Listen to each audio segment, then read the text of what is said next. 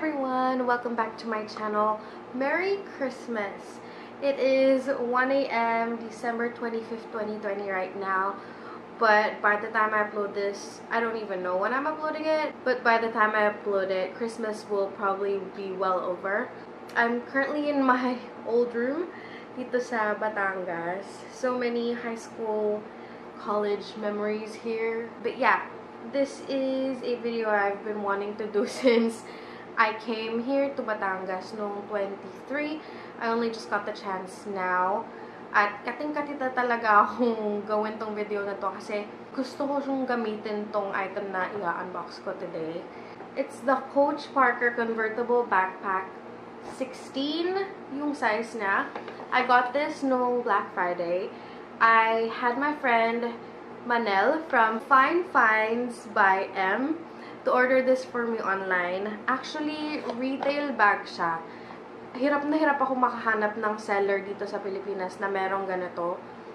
Tapos, saktong Black Friday, nag-check ako sa Coach Outlet website. Sinearch ko lang Convertible, just in case. Tapos nakita ko agad to.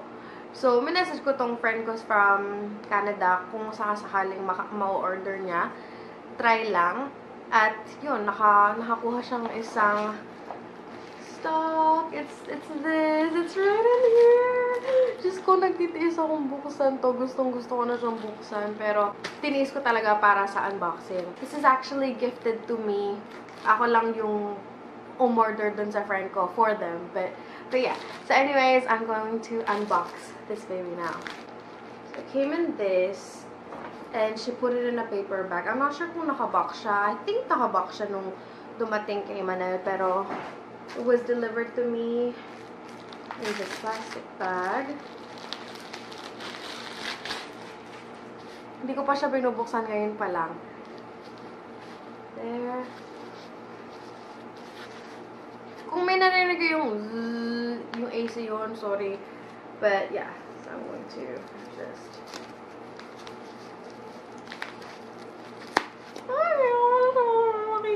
By the way, originally, ang gusto ko talaga is yung black na ganito. But, again, retail price siya.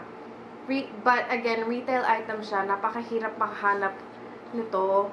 At ito lang color na to yung nasa Coach Outlet website. Which is okay kasi favorite ko yung pink. So, okay lang. Excited ako. Oh, it's so pretty. Oh my gosh, it's so nice.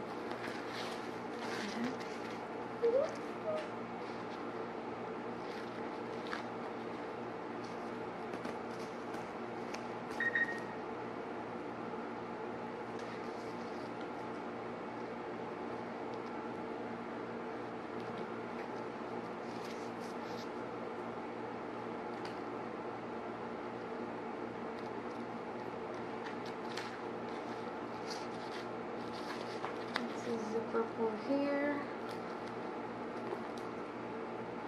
This is Coach.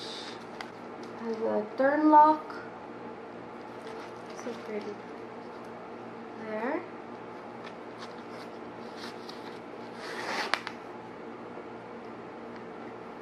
Yung lining niya is parang suede yung datingan niya. And it's mine. And then, what's this? Stuffing lang. May parang magnetic thingy siya sa side so that you can expand it to fit more stuff, which I really like. So, stuffing na.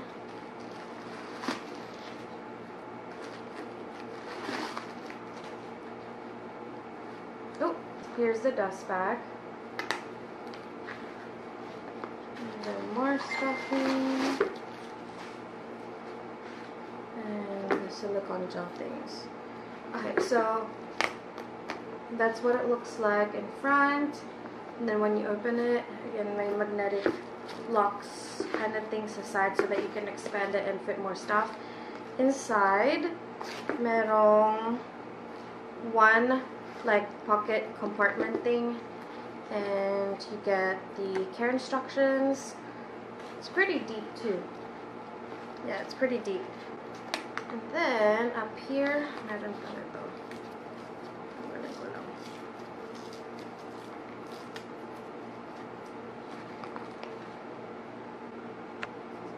Ito yung chain niya.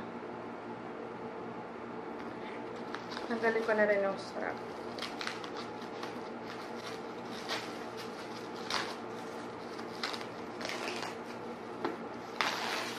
So pretty. Ang ganda rin ng pagka-pink niya. Hindi siya yung sobrang loud na pink. Medyo, ewan ko, hindi ko ma-explain kung ano yung pagka-pink niya. Pero hindi siya hot pink, hindi rin siya pastel pink. Ewan, hindi ko alam. But ang ganda ng pagka-pink niya.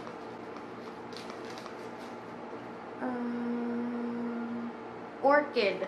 Orchid yung color niya nakalagay.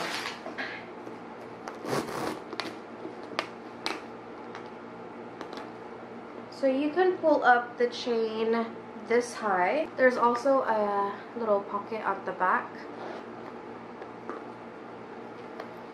It's also quite deep. I also really like yung small details sa bag na to. Kagaya nung mga small na Coach logos, like on the brass pieces. There's Coach there. There's Coach there. There's Coach there. There's Coach on the hooks, if you can see it. Coach logo here. And here. There's up top. Here, as well as here. Basta, super detailed. So, kakabit ko ngayon yung strap niya. Which is, by the way, adjustable. Okay. So there, you can use it as a backpack. You can carry it like this, kaso may straps na nakahang. So what you do is, pag nakahang siya na ganyan, you can take the straps from the bottom part, take one little clamp and then hook it onto the other side like this. Kasi meron siyang parang extra hooks where you can put the clamp nung other strap. Ang hirap mag-English. And then get the other strap and then just do the same on the other side. And then you can do something like this. So you can use it as a handbag, parang ganyan. Or, if you just pull these two straps, like that, you can use it as a crossbody. Kaya sobrang nagustuhan ko tong bag na to kasi parang feeling ko ang dami mong pwedeng gawin with it. And you can wear it in so many different ways. Ang dami nilang different designs, different colors. Meron pa nga sila na may parang canvas design nila It's so nice.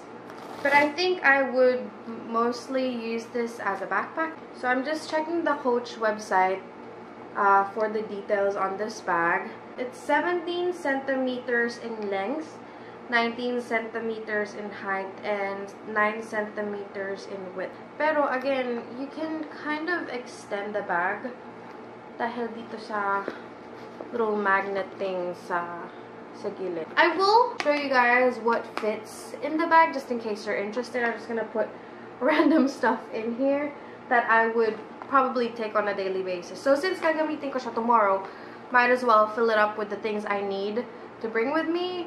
Just, you know, para if ever interested kayo sa bag na to, at least alam niyo kung gaano kadami yung kasya talaga sa kanya.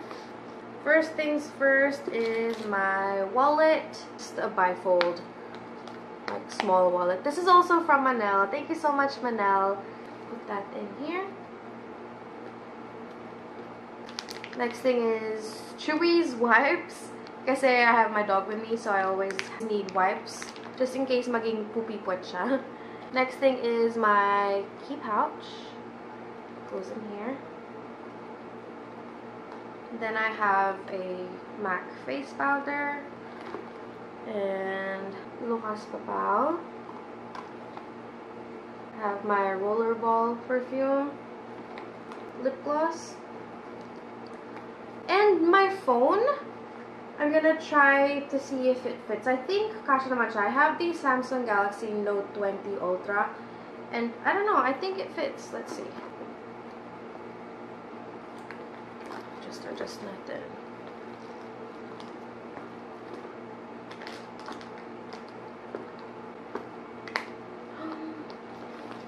Kasha nga.